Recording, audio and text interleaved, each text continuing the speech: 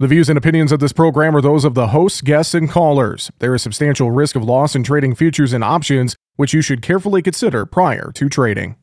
Make sure to subscribe to the Market Talk YouTube channel. You can watch our latest interviews with top market analysts in the country, find bonus content, and much more. It's easy. Just go to youtube.com/@MarketTalkAg and hit the subscribe button. Or you can search for Market Talk Ag on YouTube. End of the month, end of the quarter, USDA report day on Thursday. Quarterly grain stocks, prospective plantings numbers out from the federal government. Corn acres lower than expected. That was one of the headline notes we saw in the numbers. Let's talk about it and get some instant reaction to what we are seeing with the numbers and the trade and more. Ted Seifert with Zaner Ag Hedge joins us here on the program. Ted, good to catch up with you, my friend, and pretty wild day Thursday, of course, with all the USDA data and the end of the month and the end of the quarter. Your instant reaction, let's start with the plantings. Corn, 90 million, bit lower than expectations. Seemed to be pretty friendly to the corn bulls, Ted. Yeah, it absolutely was, Jesse. I'd been saying going into this report, we're going to need something to get excited about. Otherwise, at the moment, anyways, we don't have concerning weather for planting. And you had a corn chart that looked like it really wanted to roll over to the downside and at the very least go back and test those lows. But now maybe we have that spark. And I say maybe because, corn acres came in about 1.7 million acres less than expectations, as you have up on the screen right now. Bean acres came in right on top of expectations. So that means in the row crops, there's 1.7 million acres that just kind of went poof, right? And then you look and say, well, where did that go? When you look at cotton, sorghum, barley, oats, rice, well, it didn't go there, right? The sorghum number came in almost 600,000 acres below expectations. The barley number came in about 500,000 below expectations. Oats were 300 or 200,000 below expectations. Cotton was below expectations. The only one that was on the money was beans, and I guess you could say rice. So there's a lot of acreage that may be sort of unaccounted for here, Jesse. I hesitate to think that those acres won't get planted. Now, I haven't had a chance yet to go back and reference the smaller crops versus USDA outlook numbers and the overall acreage that they had for the entirety of our planting for this year. But I have a feeling, again, there's 1.5 million to 2 million acres that just, I'm not gonna say unaccounted for, but just that weren't included in expectations. And so there's a couple ways we can look at that, right? We can say that markets have a job to do to try to encourage or pull that acreage back into production. And at the very least, what we saw right at 11:01 is short covering from the funds on their corn position. Very early estimates in my book are about 30 to 35,000 contracts. That happened in about an hour. Right. So there's that. And will that continue? Will corn prices want to go higher to try to find that extra 1.5 million to 2 million acres? I don't know. I think that'd be great because it would give us, give producers great opportunities to get sold at some higher prices once again. For those of us that put on crop insurance hedges in front of the report, you get to kind of double dip on that. And that's really not a terrible thing either. But yeah, I'm encouraged. I'd like to see the market follow through. Now, the problem is that I think eventually we are going to see a higher corn acreage number or some of the smaller crops. Either way, there's more acreage out there, I think, to be had. And I think that acreage will come out of the woodwork one way or another, as long as we have good weather for planting, which at the moment looks like we do. So again, this might be a fairly short-lived thing as the market figures all of that out, but hopefully it lasts for more than just a day. Hopefully there's some follow through into next week. Maybe even for a couple of weeks. And again, I'm hoping to see some of these higher numbers, a bigger bounce than what we've had so far, to really get some opportunities to make some more sales. The one number that stood out to me was spring wheat was a bit higher than the average estimate. It just makes me wonder, did some corn acres maybe float to spring wheat? But I'm with you. It feels like there's some acreage here that's unaccounted for, Ted. That was really the only note that I saw is where maybe some of those corn acres went to, Ted.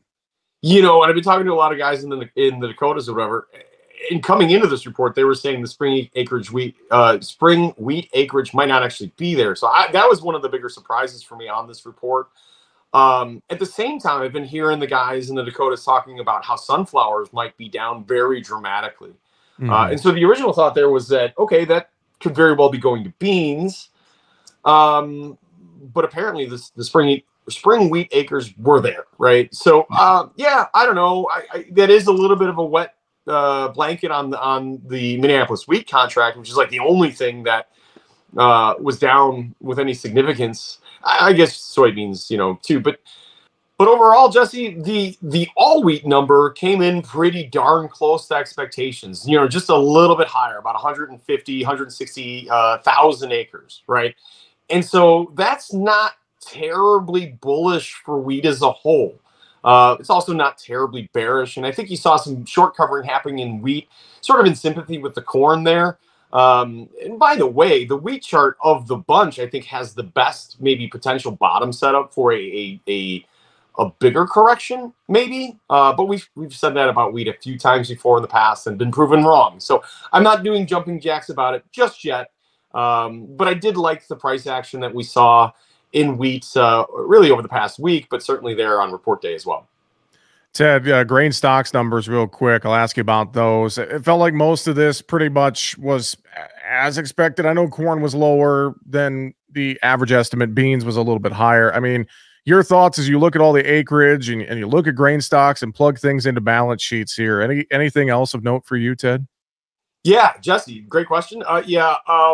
I'm glad we talked about quarterly grain stocks. I think so many people are so very quick to dismiss it. And that corn number coming in below expectations, I've been kind of wondering about that as we were leading up to this report, mainly because, you go back and look at the cattle on feed reports that we've been seeing, and it seems like we've had a bit more animals out there than what have been expected. Meaning, that feed and residual category, which is the one we really can't get a handle on coming into a quarterly grain stocks number. You felt like that might be a little bit stronger and that the quarterly grain stocks number for corn might come in a little bit lower than expectations. And here we are, excuse me, but about 80 million bushels. And it's not enough to really change the outlook for corn, for the old crop situation. It's not enough to say that we're going to get below a 2 billion bushel carryover, Jesse. But what it is a slightly positive number combined with a positive acreage number. And those things together gave us some strength in corn. Now, then you look at soybeans and that number coming in above expectations. Well, the thing about soybeans is that we don't have that feed and residual category. I mean, there is a residual category, but it's not this big portion of the balance sheet like it is in corn. We really know or have a very good feel of where the soybean quarterly grain stocks number should come out because, well, exports and crush are pretty well known, right? So for that number to come in above expectations, albeit not by a whole lot, that's a little bit disconcerting. It really kind of suggests that, if anything, the soybean carryover number might be growing into the end of the market year rather than coming back down again. There are things that can change that, Jesse, but this quarterly grain stocks report is not reflective of that, suggesting that. So really, all in all, this was a pretty bearish report for beans, even though numbers came out pretty close to expectations. The expectations were bearish, and they reflect a bearish situation for soybeans going into the end of the marketing year, unless there's something big that happens. And whatever big that happens for soybeans would have to be reflected in some pretty massive export sales. We know crush is good, but sales can be better, and that would be the only way to really improve the balance sheet for soybeans. And again, not reflected in the quarterly grain stocks number, and also not reflected in the weekly export sales that kind of get lost in the mix there. But we saw those on Thursday, and they were not good for beans either. Ted, great stuff, great thoughts. Any final thought you'd want folks to kind of take home after a wild end to the month, quarter, and all the USDA data, Ted? I'm just going to go back to what we originally started talking about. Where's the acreage? It seems to me that there's some acreage out there that wasn't accounted for.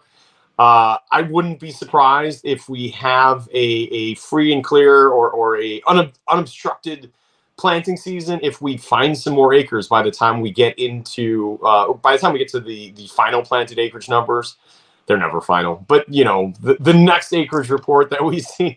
And I think corn, given all the ample time for field work that we've had in the fall and had in the spring, given the current outlook for the planting season, man, I really think that the corn acres are going to grow. And if that's the case, then a lot of the bullishness that we got from this report might fade away pretty quickly. I really think we should be looking at this as an opportunity, Jesse. So don't take that lightly. This isn't a fundamental change in my book. Yeah, okay, if I plug in a 181, which again it's a lofty yield number, but after last year, you have to believe that's attainable given a little bit more normal growing season this year. A 181 on that planted acreage number and the corresponding harvested acreage number, it does cut out close to 500 million bushels of production from last year because of the lower acreage. But because of the bigger beginning stocks, it puts us in a very similar situation of another 200 billion bushel carryover. So keep that in mind. Even with the lower acreage number, it doesn't claw us out of what I'm going to say bear territory ending stocks number. So that's the takeaway. Embrace the strength. Look for selling opportunities. That's the takeaway. Ted, great stuff. I know folks want to reach out to you, questions, talk with you, work with you, Zaner.com, or they can give you a phone call. Sure. I'm sure. Can't they, Ted? Directly, 312-277-0113. I'm also on the Twitters or the X or the whatever we're calling it now, but I'm at the Ted Spread. Yeah, I like to have fun. Well, Ted, always appreciate it. Thanks for joining us on a busy report day, and we will talk to you again soon. Thanks, Jesse. Thanks for having me, man. Take care, buddy.